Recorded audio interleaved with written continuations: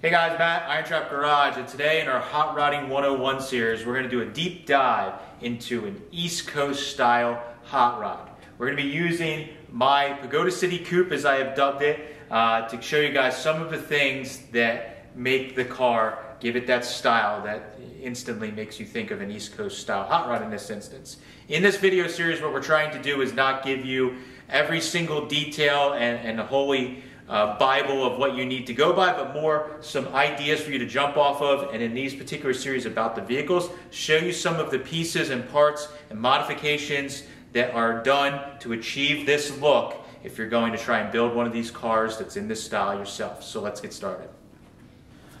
Alright, so let's do a breakdown on this particular car. So the first thing I'm going to mention is that East Coast style cars, it is a very broad term, and over the years the channeled and unchopped look, some of the cars started to get pretty crazy looking. The channel got really deep on them, and some of the styling just kind of followed with the time. So I built this car to more of an early style East Coast car, so to speak. So a lot of the cars you would see in the later years, they do not have a flathead, they have a Hemi or whatever overhead valve engine in them, but on this particular car, this is what I chose. I'm doing more, this car is definitely more of a mild type build that is supposed to look like something that was done back in maybe the early 50s and was put away, and then I found it like this, but it's something that I built myself from scratch. So let's start with the channel and the frame and how all of that's done on this car. So particularly, this car is channeled about 5.5 inches. Again, the roof is unchopped, and the frame I actually built from scratch using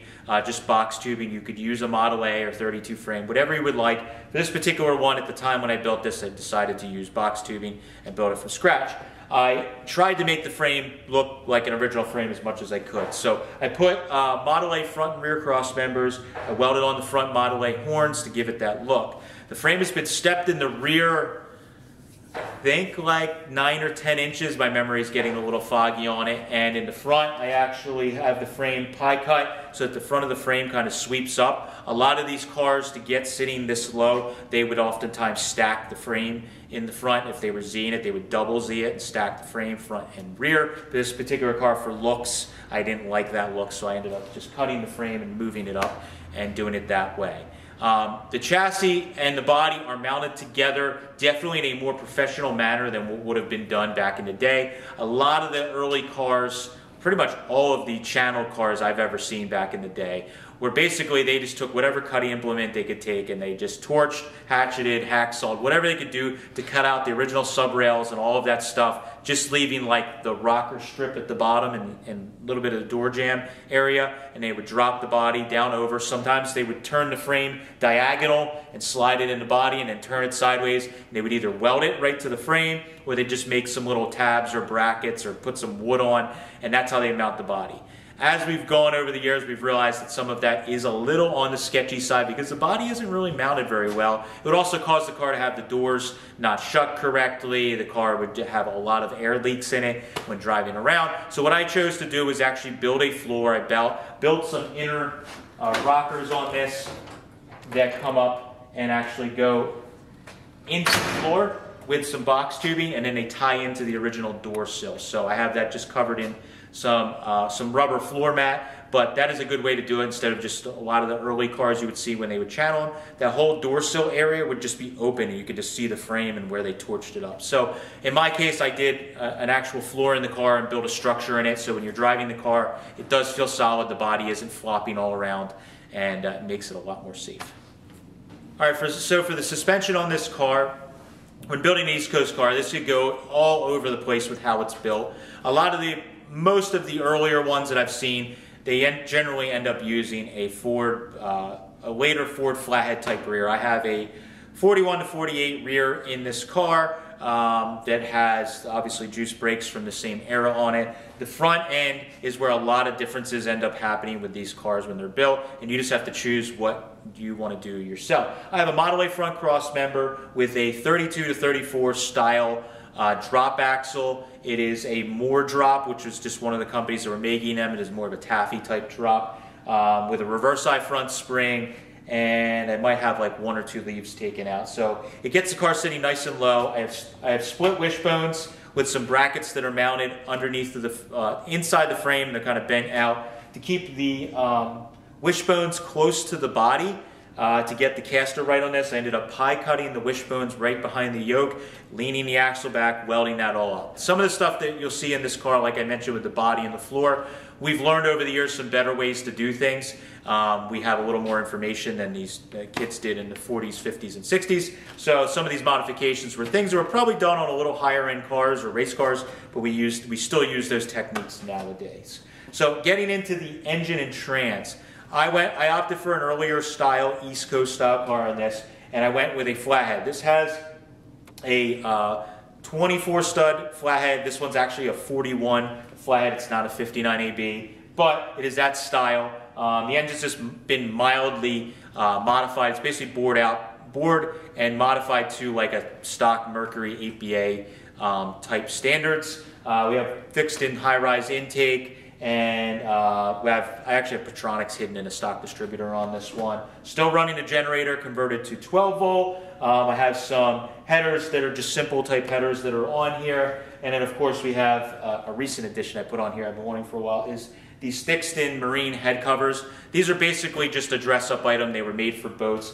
The speed equipment, all that stuff you do, if you're looking for an East Coast car, really that doesn't determine what makes it. It's really the channel and unchopped look that we're going for. The transmission is basically a 39 Ford transmission with a shortened drive shaft. All that stuff is pretty standard for early type flathead powered vehicles.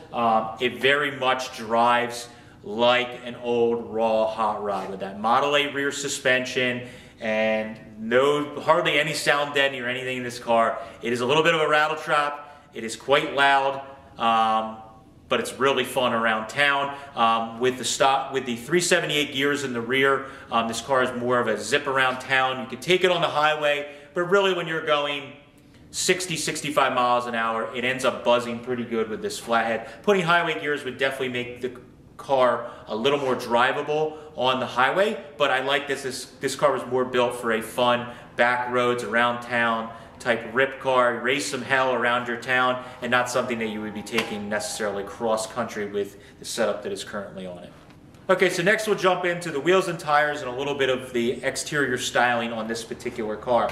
For the wheels and tires, this is a question we get all the time. This car is running 750/16 rear tires or Firestone tires in the rear, and it is 550/16s in the front. It actually has 35 Ford 16-inch wire wheels on it, but I've chose to put a set of reproduction Lion style wheel covers on it. They cover up the wire wheels on it, gives a kind of interesting early look when people would start covering up the wire wheels to give it a modern look of a steel wheel, and that's what I've done on this car.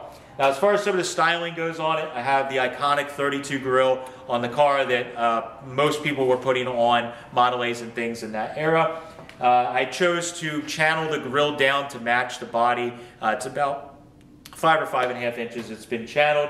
I chose not to put the grille and radiator in front of the cross member, so that required us to chop the radiator down or section the radiator down. So you do lose a little bit of cooling capacity, but it keeps the radiator and the grille kind of in line with the axle like it would have been, instead of having that stretched look of putting the grille and stuff out front.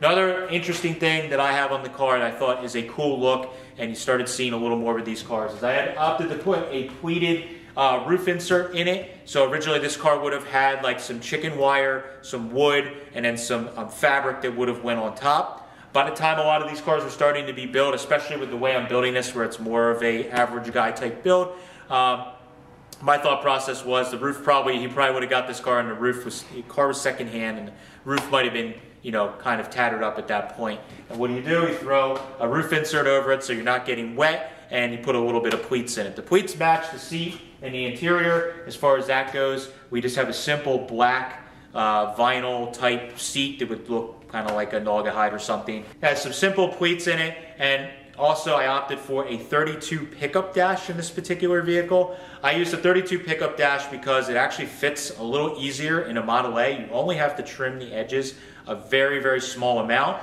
and you can actually, with the bolts that held the dash in from factory, you can drill the windshield header panel there, and and put threaded inserts in there, and the dash will bolt in like stock. So that's what I've done on this car. Worked out really, really nicely. I then took a store water gauge panel, the ensign panel, put that in there with a handful of gauges. It's pretty simple interior on this. Again, it's fairly sparse, but that's wanted something that was more of an average guy type hot rod build. That's why we went for those type of things.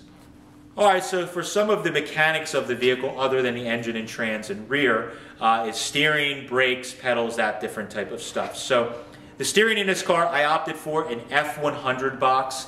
One thing that I did on this car that was something that's difficult to find parts nowadays, and you have to make things. So in a lot of the old magazines, I would see where people on these channeled and heavily Z'd cars sat really low to try and get the steering, the drag link angle to be a little better so that the car didn't have crazy bump steer. Guys were putting the steering boxes up on top of the frame to get that angle a little more level, and they were making all kinds of crazy brackets, different things. But one thing I saw in some of the cars and magazines that I liked was they were using a Volkswagen bus steering box and bracket, or just the bracket on another steering box. So what I chose to do is take an F100 steering box, which has quicker steering, better internals than the early Ford boxes, and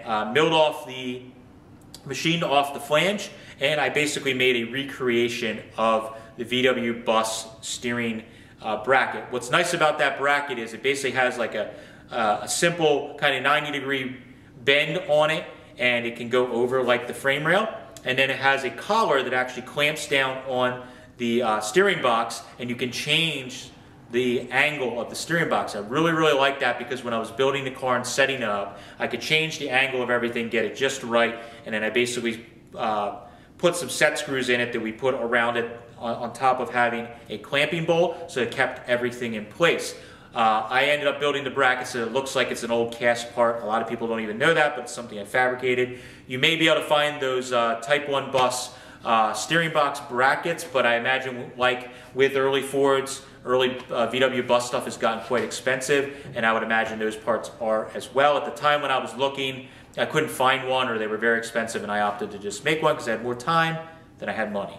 Now for the pedals on this car actually uses F1 style pedals. I ended up using a Havworth, a House of Fab cross member that is basically a recreation of the F1 cross member that you put into the frame, and I chose to weld that in. I used his with some F1 pedals. The nice thing about the F1 pedals is that they actually house and hold the master cylinder all at the same time. So if you use a cross member that fits those pedals, you can put the master cylinder right on it, and it kind of saves a lot of head scratching and fabrication. Now when I mounted those pedals in there, obviously they weren't going to fit because they were out of an F1 pickup truck. I think 49 to 51 or 2 or something like that is what they were. I had to shorten the pedals and heat and bend them and change the angle to get them all to sit right. But now with everything mounted in there, I have just stock 40 Ford style pads, pedal pads threaded into it. It all kind of looks standard at this point. I have a mechanical clutch on the car, again using like F1 style mechanical clutch linkage, and that all worked out really, really well. The car has a pretty much stock like 10-inch clutch in it, so the clutch feel is much like an original car. It's not anything that is too difficult to push in. Okay, so before we take this for a drive, I'll let you see what it sounds like and looks like going down the road. I'll give you a couple little tidbits on this particular car that I find interesting, and maybe stuff that we get questions about a lot of times. So, Pagoda City Coupe, we get asked about that a lot. This particular car, when I bought this car, I bought it at the Wheels of Time show probably 10 years ago or something. I can't remember at this point. But basically the gentleman I bought it from said that he bought it from a friend who found it in Berks County area, and it's pretty much always been in this Berks County part of Pennsylvania.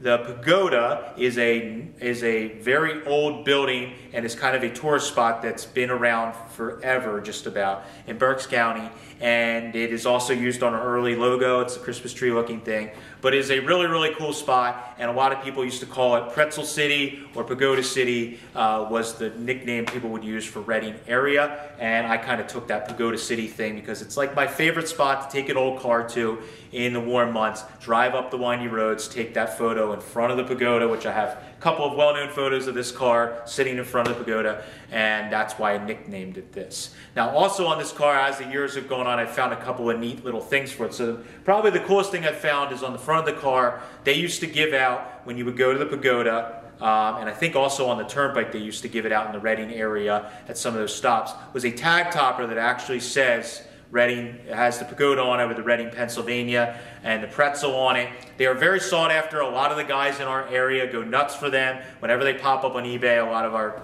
different friends will bid against each other. And I was lucky enough to find one or two of these just with going to swap meets. Total dumb luck. I found this one at a swap meet that a guy that sells all the time at swap meets forever and ever. He just pulled it out of the back of his van. He set it on the table as I was walking up, and I was like, oh my God, made my month, year, whatever, and I had to go on this car. So I made two little tabs on the headlight bar and mounted that on there, and I think it is perfectly fitting for this car, and you definitely know what car it is when you see it. Another couple of cool things about this car is some of the stories about the parts. I think a big thing about all of these cars is the stories that go along with some of the parts that you find. So this car has a bunch of stuff over the years. I've been driving this car and gathering parts, and while I was building it, I was hunting for stuff. So one of the first cool things is it has a fixed-in intake on it. This intake I knew when I was building this car, I wanted a flathead with a high rise. Early on, I couldn't find that stuff. I didn't have any of those parts. I didn't have the collection like I do now. So I was hunting around for a high rise. I really wanted a Hawaiian high rise, but as they are now, they're quite expensive, hard to find. I happened to be at, I had asked Gene Winfield a couple of times because he and I did some stuff with Eastwood. He said, nah, I don't really have one. And then one year I was going out to Grand National. I was actually helping him set up Grand National Roadster Show, and I mentioned again, my engine was just about done. I need to find a better intake. I really want a high rise. He's like, well, why didn't you ask me? I said, I've asked you like 3 times. So he didn't ask me right. What are you looking for? And I said, I'm looking for a high rise. He's like, a fixed in do? And I'm like, yeah, that would be cool. And then he's told me something. It was sitting in his hot rod room on one of the shelves, and it might have been off one of the cars. He didn't remember. He had it for a long time. So I was lucky enough that he was able to sell that to me. Ended up getting shipped out to me. I put it on the car. It was a great deal. Super happy, thankful to have that.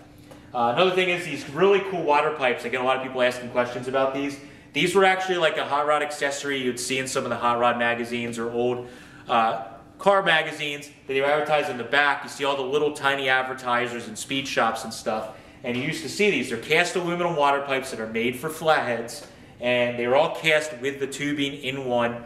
And you basically just slip your hoses over them, clamp them down, and you can run them on your car. And I think the gimmick or the idea, which may work a little bit, is that it would dissipate the heat being finned like that. Mike and I found that California.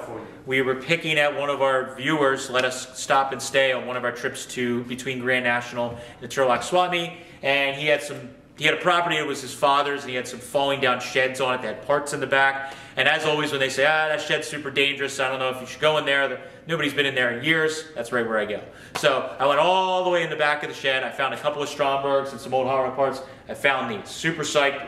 Went home, put them on this car with a set of fixed-in heads and marine heads, and that's pretty much the rest is history. Recent addition to this car is I got a set of fixed-in marine head covers. So originally they sold a set of aluminum non-fin fixed-in heads that had bosses on them to mount these covers. They were basically for marine use, but you started to see people using them on hot rods because it just looks cool. But basically the idea was it covered up the spark plugs and some of the spark plug wires so that if you had a boat and the water was splashing up, you wouldn't have problems with misfiring on your engine. So I've been looking for a set of these for a really long time. There's a lot of reproductions floating out there that don't have the fixed-in logo actually cast into them. I was stubborn and was trying to find an old set. So I found an old set, mounted them on the car. They look cool, and just about one of the last major pieces on this car that I was hunting for a very, very long time. One of the other things is like the headlights and the grille on this car. This is all stuff that I just found hunting around. They kind of match in color, and that was just basically when I was out shopping for parts auctions and swap meets in different places, I would see something like, oh man, that looks like it had been on the car forever. So I bought the headlights at an auction because I knew that red color was kind of close to the car, looked very similar. The grille was like old red oxide primer. I threw that on and it looked pretty good. And now that I've been driving the car for 7, 8 years, I don't know, quite a while, 6, 7 years, let's say. It's gotten dirty. I don't really clean the thing, and everything's aging, as we call it, aging together nicely, and it looks like it's been there forever. So super psyched about that.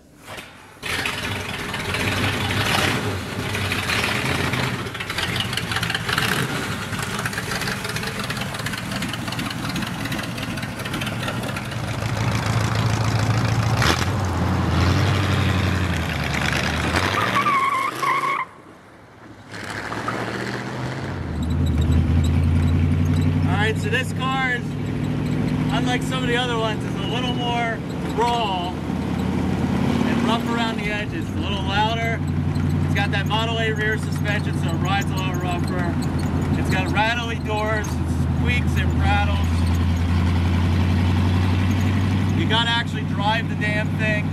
And with the F100 steering box, it's really nice actually, even though the car sits so low and it handles like a little go-kart. The F100 box is kind of like a quick steering, a factory quicker steering from factory. So when you put them in hot rods, it makes it a lot better. It doesn't feel like you're turning it a bunch of times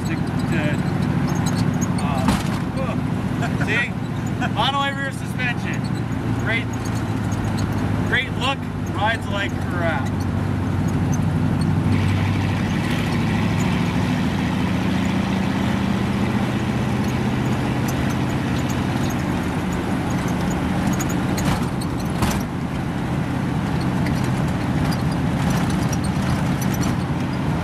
I think I mentioned this car has like a 39 style box in it. It's got a 378 gears in the rear. So we're doing 50, 55 miles an hour. And the RPMs are not dangerously high, but they're on the higher side. So this car on the highway is quite noisy, and it starts topping out the RPMs when you get to 65 or so. It's buzzing pretty good. So it's really fun to drive around roads like this where it's like 45, 50 miles an hour. It's fast, it's fun, it makes noise, and it doesn't feel like it's going to shake itself to death.